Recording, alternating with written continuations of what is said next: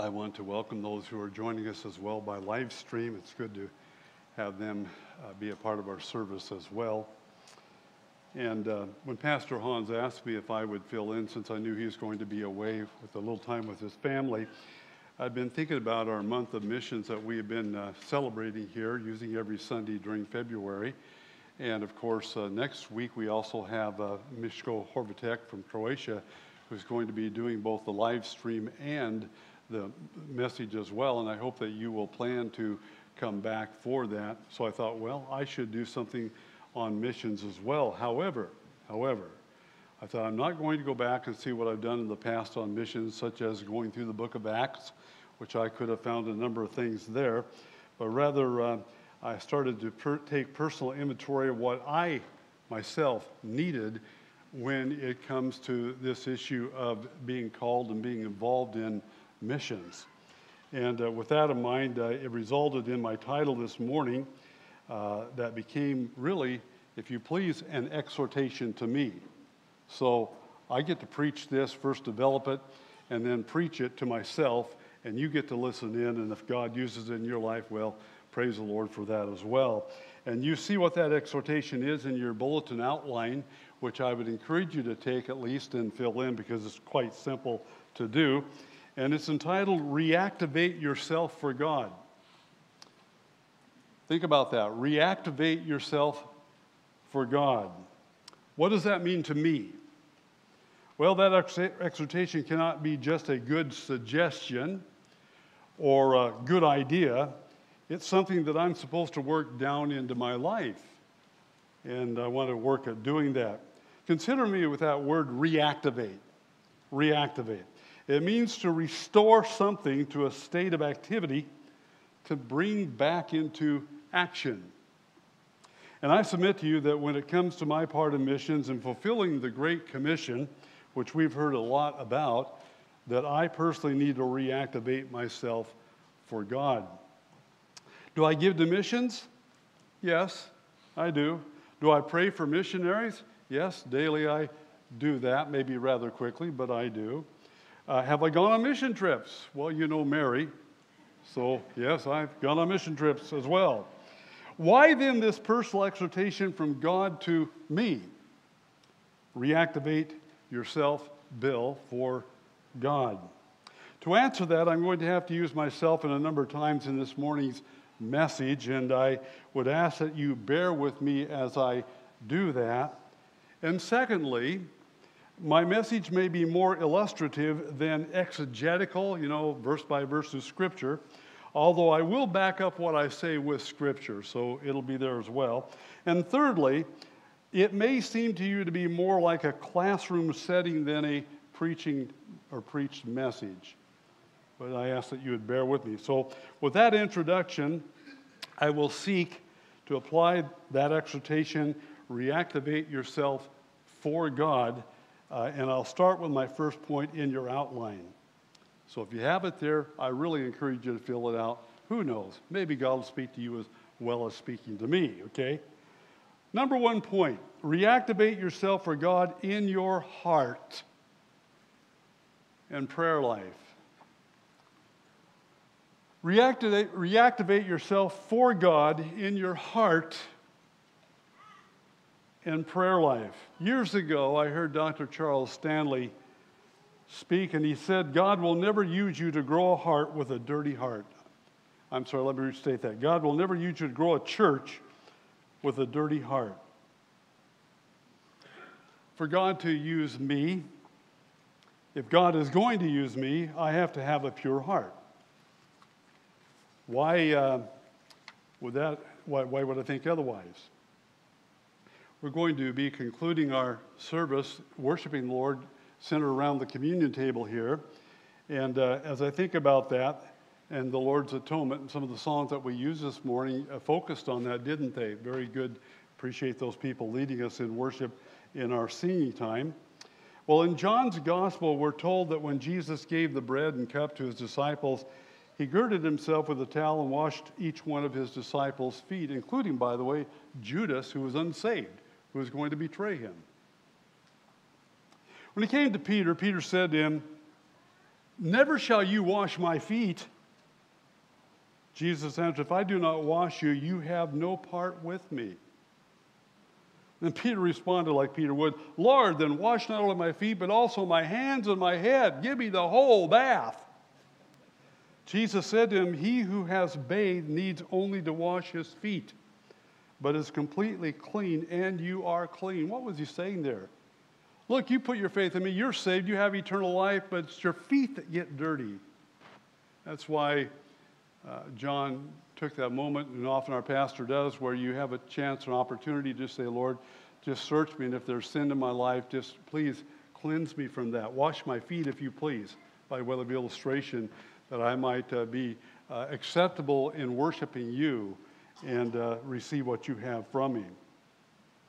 I've had that cleansing bath personally. I know that I'm saved, and therefore I know that I am completely clean. And by the way, you might very well be visiting either here in the auditorium or by live stream, and that may not be true of you. You may be very religious, but you've not had the complete bath. You've not put your faith completely in the Lord Jesus Christ. You're not trusting your religion, a church, a sacrament. No, you're turning and saying, Jesus, you paid it all to you I owe. I'm putting my faith in you to save me, and that's what saves a person when that faith is that kind of faith. But I must let him wash my dirty feet. I must have and keep a pure heart. God will not use you or me if we have a dirty heart. Thinking about missions here. But I must also reactivate my prayer life. That's a challenge. After all, I'm in partnership with God. Think about that. 1 Corinthians 1 brings that out. It is His work. It's His plan. Then how important is it that I wait on Him and quiet my heart in His presence and give Him the effort to speak to me? And I understand He uses the Scripture to do that. But you have the Holy Spirit in you, and He speaks to your heart using the Scripture that He authored. I shouldn't do all the talking then, should I? No. Surely God has something to say in this partnership with me and with you as well. Powerful and effective praying, dear, you understand that powerful and effective praying is hard work. Do I hear an amen to that? Amen. Yeah, there you go. You know. You should know it. How did James, Jesus' half-brother, put it? The effective prayer of a righteous man, that includes a righteous woman, by the way, don't want to leave that out, can accomplish much. That's a great request. That's a great promise, I should say. James 5:16. In partnering with God and getting people saved and growing in His grace and knowledge, the Lord Jesus Christ that is, I must remind myself that this is intense spiritual warfare for you, but also those out on the field. You can't even begin to imagine the battle that they're in, what they're facing, as the devil says. And by the way, Satan is not going to give up those souls around me and out on the mission field without a fight. You should know that. Therefore, I must reactivate myself for God in my heart and my prayer life. But secondly, in your outline, reactivate yourself for God in your home and family. I won't be able to exhaust this. I might exhaust you, but this is a huge realm to develop here. But reactivate yourself for God in your home and family. If I reactivate myself for God in my heart and in my prayer life, the first and primary place that is going to show up is in my home and family, right? Yeah. Things will dramatically change in your home. Even as a little child, I remember my grandpa on my dad's side, who lived up the path from us, having that big black Bible on his lap every morning. When my dad got right with the Lord, that took some time doing, things really changed in our home. There was no more alcohol. He was really quite a drinker, and they loved the Saturday night time doing that with friends. Dad, lo and behold, he started taking Mom and the three of us kids to church every Sunday. Can you believe that? No, not just Sunday morning. No, Sunday school, Sunday morning worship, Sunday night. And they had a Wednesday night prayer meeting. We went to that as well. I missed all those things on television on Sunday night. Boy, Rin Tin Tin and Lassie and so forth. Ed Sullivan. Some of you have no idea what I'm talking about. I understand that. Okay. Yeah, yeah. In fact, Dad even began having devotionals, got the card table out, and the 5 of us sat around the card table, and he would have devotions. And I've said before, he loved prophecy and scared the liver out of me, and I'd go to bed and say, oh God, I want to be saved, I don't want to go to hell, come into my heart, please. I prayed that prayer many times before I really understood from Scripture that when I really put my faith in Jesus, I was saved. But things change in our home, folks. Boy, if you're saved and you're walking with God, things change in your home. You have to understand that. So often I hear today of people that ask Jesus in their heart, and it's as if there's no change whatsoever. That's an impossibility. Read the Scripture. If he comes in your heart and life, things change. Now, I know there are some dramatic areas, but there's also the fact that there's growth in other areas, and you find yourself struggling with sin and those battles. That's part of this journey as well. So I understand that.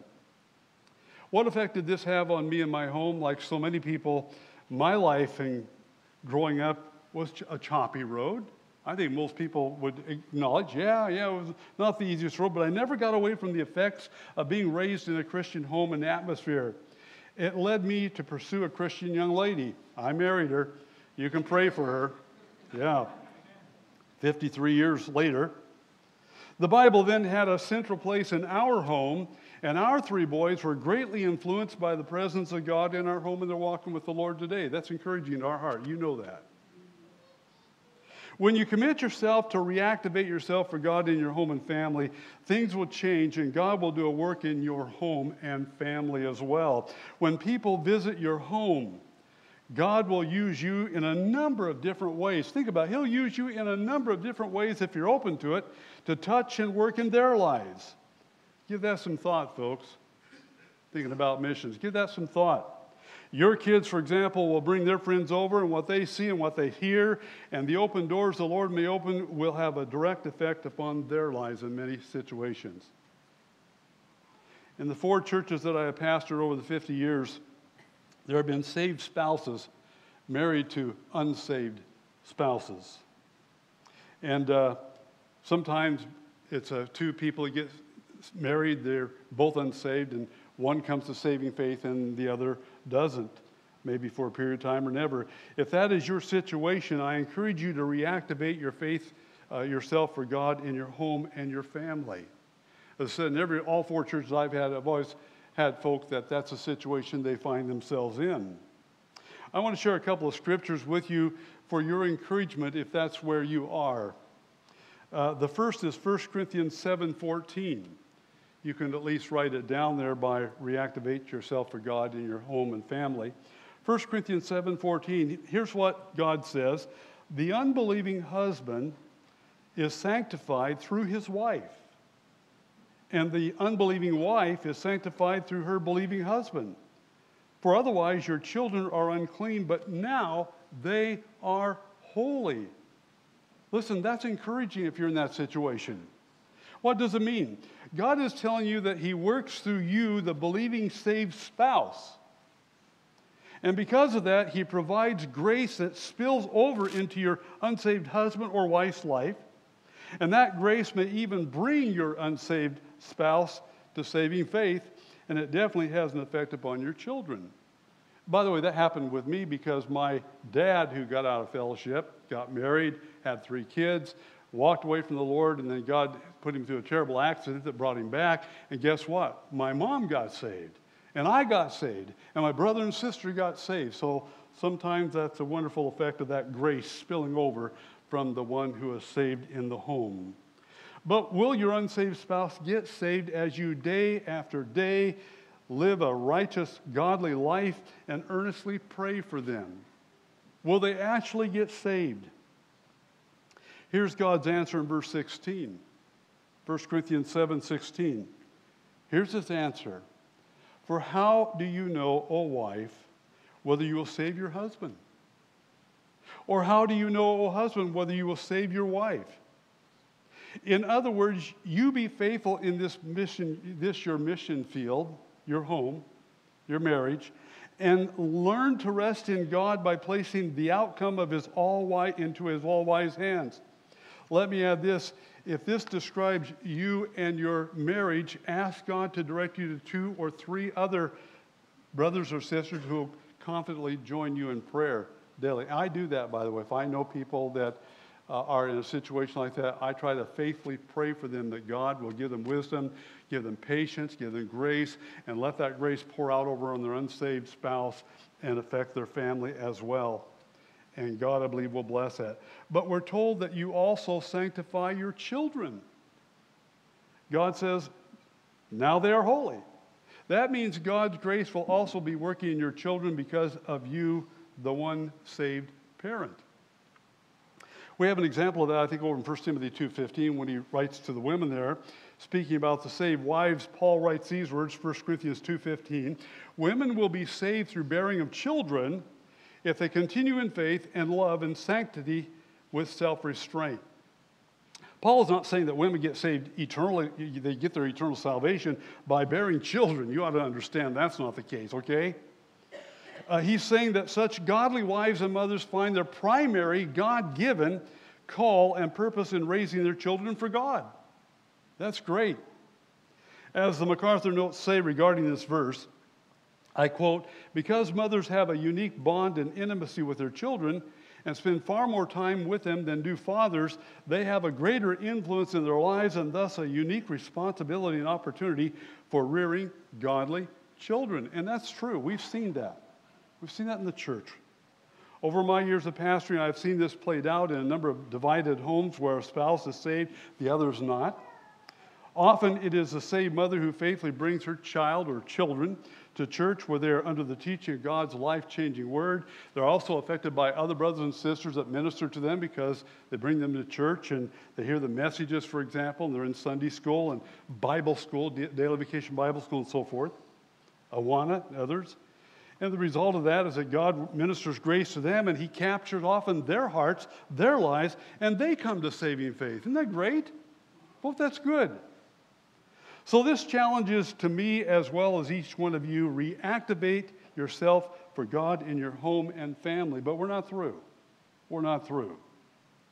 Let's talk briefly about the family. The family. There was a time when our boys were not saved. They weren't saved. Praise God, as I said, all 3 are saved, and they are walking with the Lord and serving Him. Mary's mom also was always an enigma to the son-in-law, okay? She even lived with us for a number of years, and she believed strongly about keeping parts of the Old Testament law. She knew Jesus was very important to the one's salvation, but we never could nail her down so we could say with absolute assurance that she had ever come to genuine salvation. That's part of our home, folks, part of our family. And yet we would go right on ministering and praying for her, and as doors of opportunity would open up, we would try to share the gospel, and we trust that she had genuinely put her faith in the Lord and got saved, but we don't know that. We leave that with the Lord. Why I must reactivate myself for God and my family, though? I have 6 grandchildren. Mary and I are concerned about salvation of 4 of them. We're concerned about them, and this is a wacky, crazy world that tries to get a hold of them and won't let go. Satan does not want to let go of them. I was powerfully affected, as I said, as a little child by seeing that big black Bible in the mornings on my grandpa's lap, and undoubtedly by his and grandma's prayers for me, and my brother and sister as well, and for that matter, my dad and mom. I wonder what it is about my life that God might be using in the lives of my grandchildren. I do. I wonder about that. Mary's 2 brothers are as lost as a goose in a snowstorm. Yeah. And they're quickly running out of time. The 2 women in their lives and their 2 sons are also lost, headed to an eternal hell without Christ. If I extend my family to include my siblings and their children, the number of folks that are saved becomes a very large mission field for Mary and me. You see what I'm talking about? God's working in my heart. I want you to understand why I'm bringing this message to me. And God has placed Mary and me in their lives. Therefore, I need to spend specific time listening to the Holy Spirit, ready to do His prompting in my response to each of these family members. I need to earnestly pray for each one of them. And do I know whether or not they're going to turn to Christ, repent of their sinful pride and deeds, and get saved? No. No, I don't. But I must remember this, folks. That is not even the foremost reason for reactivating myself for God in my home and my family. I want you to get this. The foremost reason for doing so is what? For God's glory. Amen. For God's glory. You need to get that. He says, I want you to glorify me as I place you in this setting where you can minister to these folk as I direct in your life through prayer and through witness and so forth. The foremost reason for doing so is for God's glory. That brings us to number 3 in our outline. You didn't quit on me, did you? Oh, good. I'd go for another hour then. Just want to be sure. Number 3, reactivate yourself for God in your neighborhood. Again, this is preached back to me. Reactivate yourself for God in your neighborhood. The last time I spoke from this pulpit, I gave an illustration of how God sovereignly worked. I'm going to share that illustration with you again because it has such an impact on me, and I trust it will for you as well. It has to do with how God got the gospel to the Stone Age Yali people in New Guinea, and some of you will remember that. It wasn't very long ago. Stan Dale and Phil Masters, their wives, went to them, and many had turned to Christ. Then Stan told them the converted ones needed to bring all their fetishes to the great Kimbu spirit and burn them. Later, as they reached out to other Yali tribes with the gospel, 2 of the Yali evangelists were killed for doing that. Shortly thereafter, they also killed both Stan and Phil, shooting several arrows into them until they finally fell as they crossed a river. They believed that if they did not kill them, the great Kimbu spirit would bring down wrath upon them. A month later, an Indonesian patrol led in by the missionary Don Richardson, another missionary, came to apprehend those who had killed Stan and Phil. When the soldiers came, the Yali mocked them and they shot their arrows at them. And as a result of that, one of the soldiers set up a tripod and placed his machine gun on it and opened fire, while Don Richard and the other missionary guides prayed that God somehow would spare the Yalis. When one of the Yalis dropped dead, the others were in bewilderment because they didn't see any arrows sticking out of them. They'd never heard of guns or seen guns before. A total of 5 Indians were killed, and one was taken back with the soldiers. It would appear all doors were now closed. I want you to get that. It would appear now that all doors were closed for getting the gospel to these Yali Stone Age tribal people. But 2 months later, the sovereignty of God, sovereign God, began to work. A missionary aviation fellowship pilot with the Newman family from Portland, Oregon, was flying in these mountains and he thought he was in a completely different valley ridge as he battled the torrent, rain, and fog. He couldn't see where he was going, but thought if I just get lower, there's a airfield that I can land on, a landing strip. But straight ahead in this ridge towered a 14,000-foot mountain. As he dropped lower, he clipped off one of the wings, and then the tail of the plane was ripped off. Everyone in the plane was killed except little 9-year-old Paul, who was able to get out of the plane just before it caught on fire. He suffered no broken bones. He did lose his glasses, by the way. And little did he know that the plane crashed just 500 feet or so from where the Yali had killed Stan and Phil. Talk about the sovereignty of God. Right near the wreckage was a bridge that crossed the river. Above that, a high up on the mountainside, little 9-year-old Paul saw what he thought was huts, but they're really stones. He began making his way up the mountainside toward those rocks, unaware of all the eyes that were watching him. At the top was one Yali who had pled with the rest not to kill Stan and Phil because they had only done good to them. He had warned them that if they had killed them, terrible things would happen to them, and now 5 of them had been killed. And possibly the soldiers would come back and do them more harm. Now this one Yali, with a tender heart, saw this little boy crawling out of the wreckage and working his way up the mountainside. Little Paul saw this dark savage with a bone sticking through his nose, but who had tender eyes as he gently reached out and took him in his arm and took him to his hut and began to warm him and provide for him. It would be through this sovereign act of God that tribe and many more would open their hearts to the gospel and get wonderfully saved. Now, why do I share that again with you? That same sovereign God, listen to me, that same sovereign God who is going to reach those Yali tribes with the gospel is the same. He is the same sovereign God who has placed you in the house and the neighborhood that you and I live in. Amazing, isn't it? Sovereign God has done that. And through you and me, he wants to reach out to your and my neighbors with this saving gospel of grace. God truly did a sovereign work there as he led there in the Yali situation as well as for you and me. And by the way, when we first came here, we hunted and hunted for a house. We prayed about it. We weren't sure what we were. In fact, we were living in a single wide trailer for our kids there, and I can go into stories, but we won't right now. And God opened the door where we live. We've been there for 30 years in that house and neighborhood. There's only one way in and one out of our neighborhood. It's made up of 24 houses, and most of our neighbors in those houses are unsaved. In the 30 years that we have lived there, 14 of our neighbors have died. The youngest being in his teens. 3 died because of terrible accidents, and the rest from health issues and old age.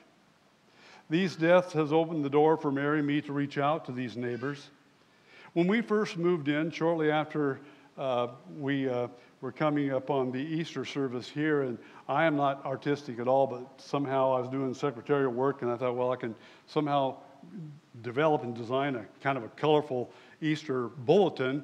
And so I did that, and we took it around to our neighbors, and one of our neighbors came to church. And she kept coming to church. And she got wonderfully saved. And 2 of her daughters started coming to church. We had the joy of baptizing all 3 of those neighbors.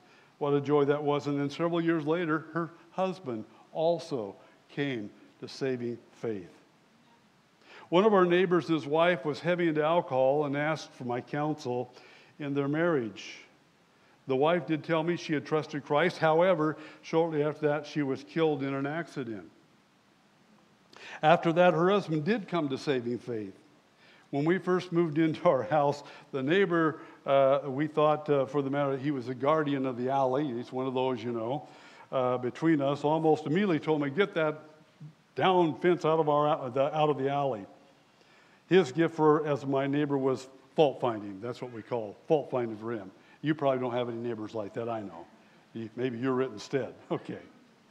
Several years later on it, we had a family harvest Thanksgiving dinner here, and this neighbor was a former Marine, and we were having as our speaker Bob Boardman, and he was shot in the throat as a Marine during World War II. Bob could only whisper.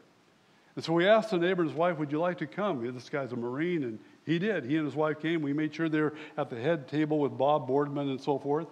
And then much later on, this neighbor ended up in the hospital over in Everett. And he came back, he said, when I was in the hospital, I saw this paper, it might have even been a plaque, of that poem on footprints. And I said, it was interesting because just at that same time, or just shortly thereafter, we were having, a missions conference. And we had Paul and Margie Powers, and she's the author of Footprints. I said, would you like to meet her? Yeah.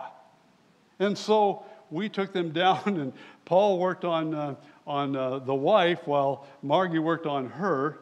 And anyway, a little bit later on, because he's a Marine, Mary had read a book, I did as well. It was a chaplain in the Iraqi war and how God had mightily used him. And she said to him, would you like to read this book? This is the Marine chaplain. Yeah, I'd like to. Later on, Mary saw him. He said, I read that book. At the end of that book, I prayed the prayer to ask Jesus to be my Savior. My son also did that as well. In fact, one time around Thanksgiving, Mary was asking, what are you thankful for? He said, well, you know, I used to believe in God like a 20-watt light bulb, but now it's more like a 100-watt light bulb. Boy, what a joy. Just amazing to see what God's doing there with regard to that. Just before our neighbor passed away, we knew that he had come to saving faith, and we're trusting his wife to follow as well. There are other stories about our 30 years of living in the same house, the same neighborhood, but due to time, I really must move on. But for me personally, listen, for me personally, I must reactivate myself for God in my neighborhood. Do you hear me? You can pray for me. I must reactivate myself personally before God in my neighborhood.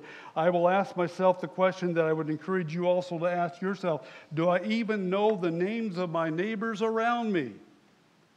Do you even know the names of your neighbors around you? Do I give myself to praying for each one of them? What do I know about them? Do I ever ask God how he might want me to reach out to them with his love and the gospel?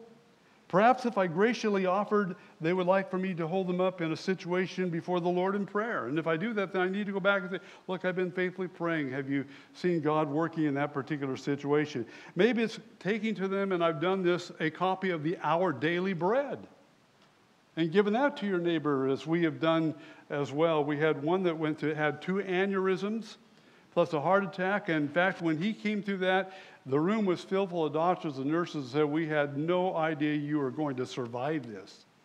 So I had the opportunity to visit and minister to them. To this point, I don't think he's put his faith in the Lord, but if God sovereignly orchestrated each event that led to getting the gospel of saving grace to the Yali Stone Age people, dear ones, has he not also sovereignly orchestrated the placing you and me in our neighborhood we live in? May we reactivate ourselves for God then in our neighborhood. Next. Reactivate yourself for God in your workplace.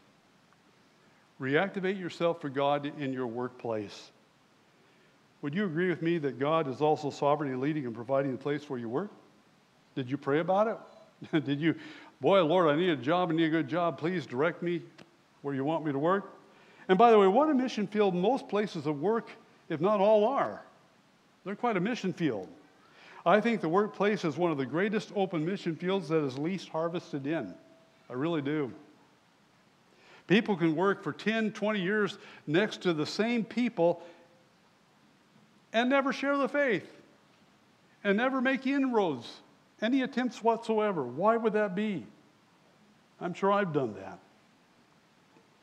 The scripture that John read to us earlier said, I love it, Jesus had to pass through Samaria. The King James Bible says he must needs go through Samaria. There was a normal route that the Jewish people always took. They avoided Samaria. God, his heavenly Father, said, no, I have a sovereign plan for you. This time you're going through Samaria. And you know, of course, what was read there. His sovereignty worked in the life of that woman and several there in Samaria. That's what it means. He had to pass through Samaria. He must needs go through Samaria. Should you and I not apply that to our workplace? And I like the last verse that John read to us. He read, from the city, many of the Samaritans believed in him because of the word of the woman who testified. They believed because of who testified. He told me all things that I have done. By the way, in the same setting, he read these words, my food is to do the will of him who sent me and to accomplish his work. Do you not say there are yet 4 months and then comes the harvest? Behold, I say, lift up your eyes and look on the fields, that they are white for harvest. Do you think that those words out of Jesus' mouth might be true of your workplace? In some ways, I have more unique opportunities, or have had more unique opportunities to share the gospel to the unsaved where I have held a secular job than when becoming a pastor. You know how it is when they find out you're a pastor. Oh boy, here he is. You play golf with them sometime. You're going out there and they're hitting awful balls and certain things come out of their mouth and they say, "What do you do?" And I think, well, let's see, I prepare meals, you know. As soon as I say I'm a pastor, it's like, oh no, we got stuck with this guy. My. When I was in Bible college, well, let me go on to seminary. Mary and I were in Portland, Oregon, and one of the best part-time jobs I ever had, secular jobs, was working for Continental Airlines. Now, Continental Airlines is the only airlines back then that allowed part-timers to immediately fly. And so they said, well, you know, you work for us. So I did out on the ramp, air baggage and luggage and all that stuff. They said, you need to go on a familiarization so you can boast up how good Continental Airlines. Sure, we'll do it. So I said to Mary, look, why don't we go visit our friends over in Denver? We can leave at like 5 o'clock at night or 4 o'clock at night. Be in Denver. We'll take them out to dinner. And then afterward, just fly back home. So that's what we did. However, obviously we had to fly first class. Didn't cost anything.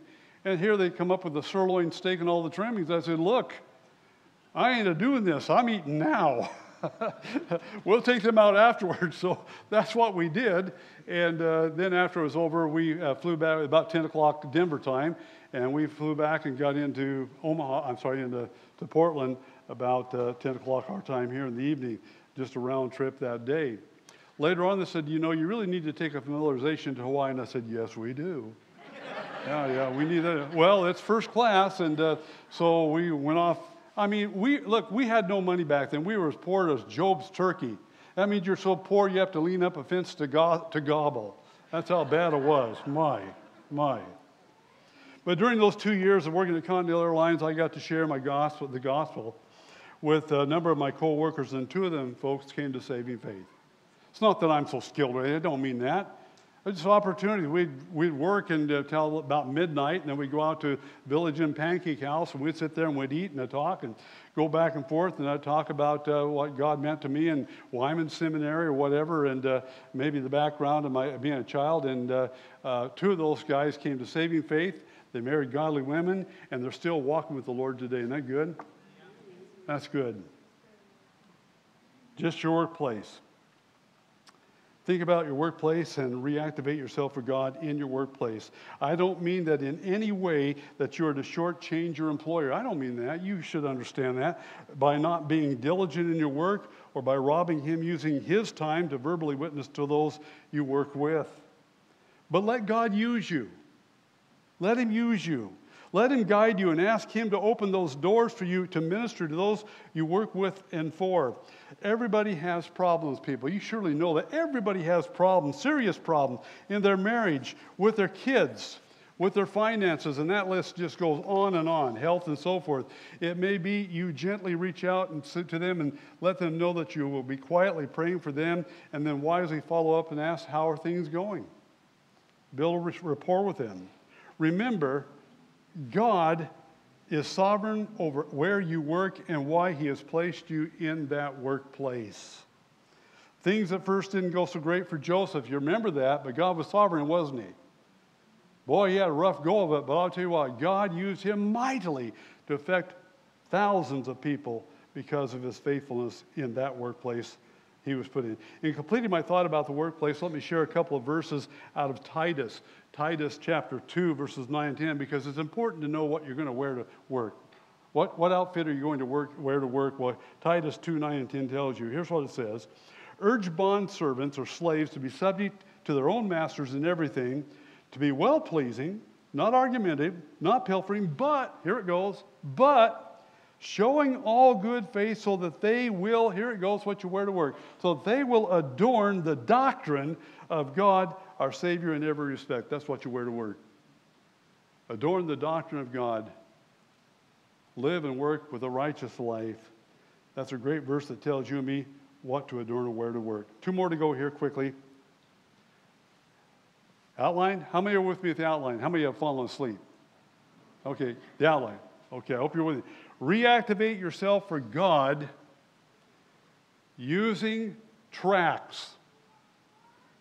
Reactivate yourself for God. For God. Using tracts. As I earlier said, I was around 6 years of age when I got saved.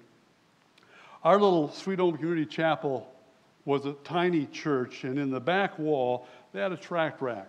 Back then, you didn't need to get a lot of colorful things in tracts. It was just, black print, red print on paper. That was about it. I'd go back there at 6 years of age, and I'd load up on those tracts. I'd go out in the neighborhood, knock on doors, and say, here, I want to give you this, and would you people think about coming to church?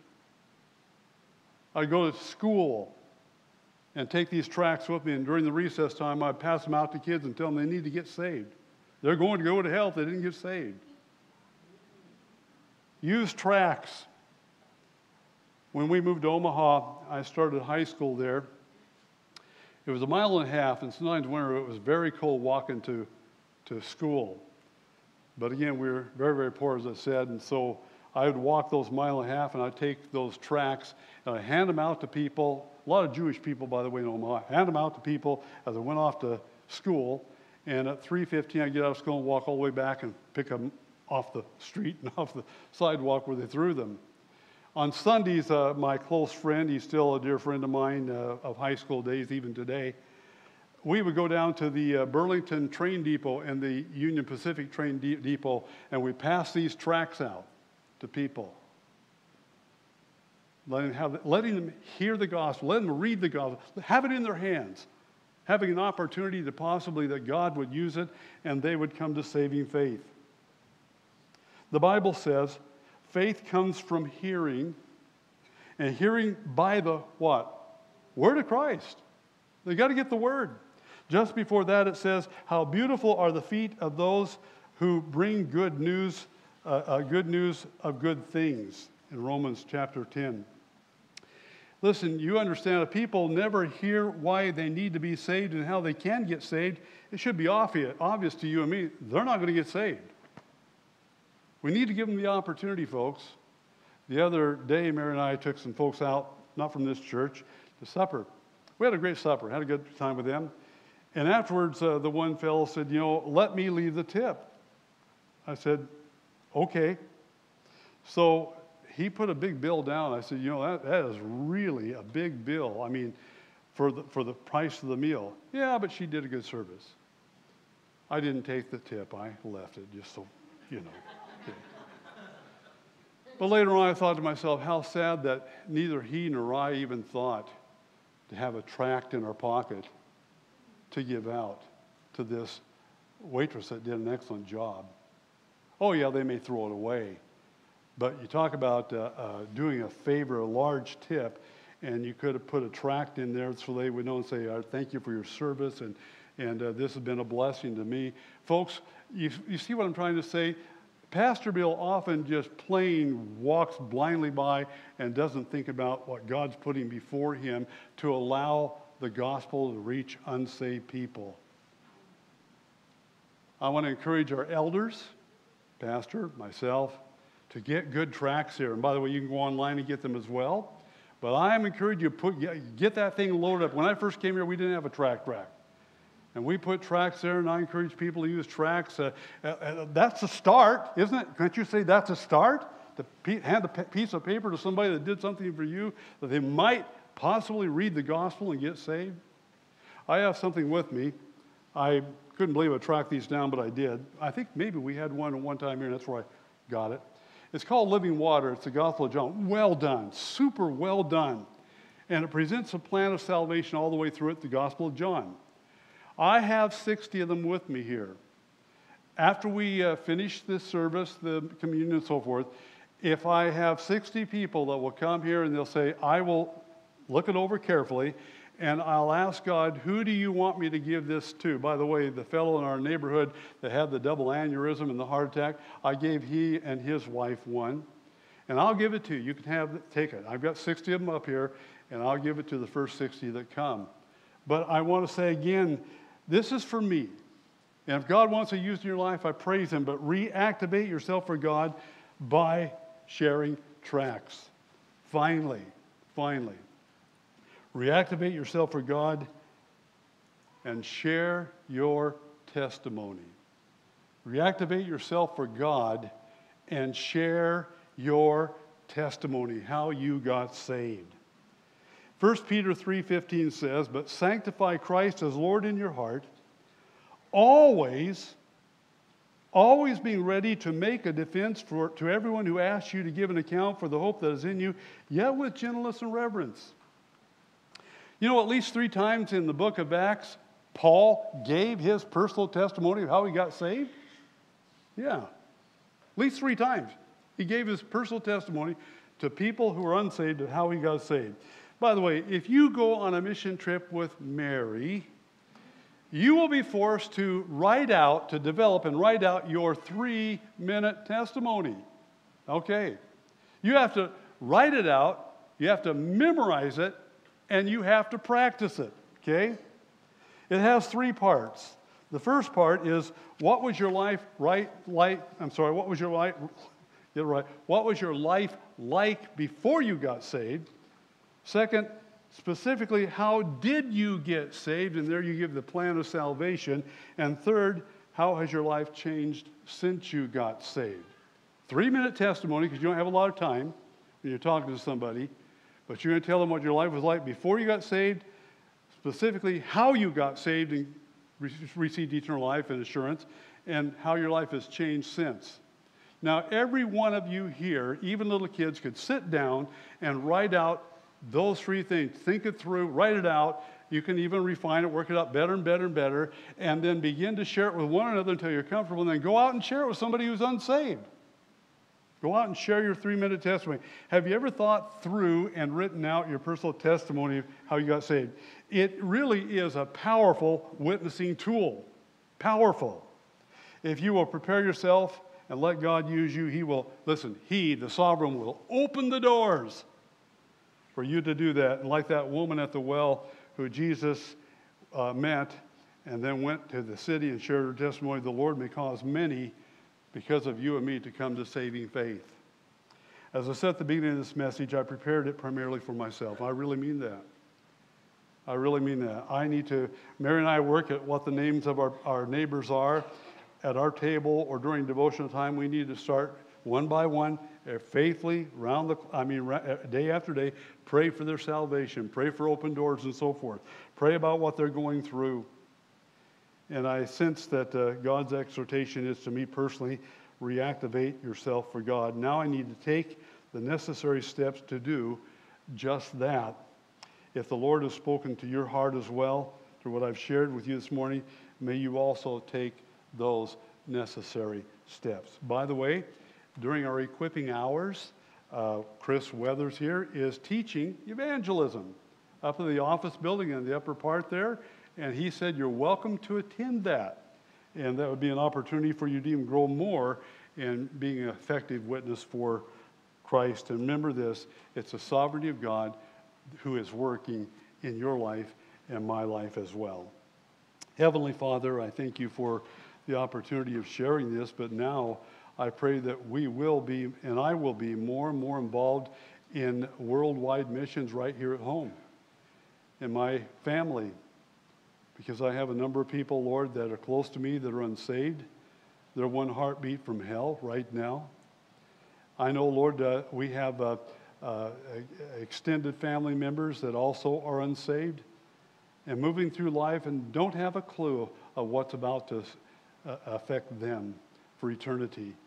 And then, Father, my neighborhood, so many in our neighborhood, still lost, still perishing, still searching, still empty. How I pray that you would work in Mary and me that we might see more of them come to saving faith. Thank you for the ones that you have saved, Lord. Mercifully save them. Thank you for that.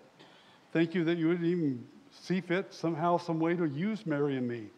But may you use my brothers and sisters in the neighborhoods that you have sovereignly placed them in, just like you did Paul and the ones that came after him, Stan and Phil, and those that brought the gospel to the Yali people. May you be glorified in all this, we pray. And as we come to the communion table, Lord, would you accept our worship there too, we pray. In Jesus' name, amen.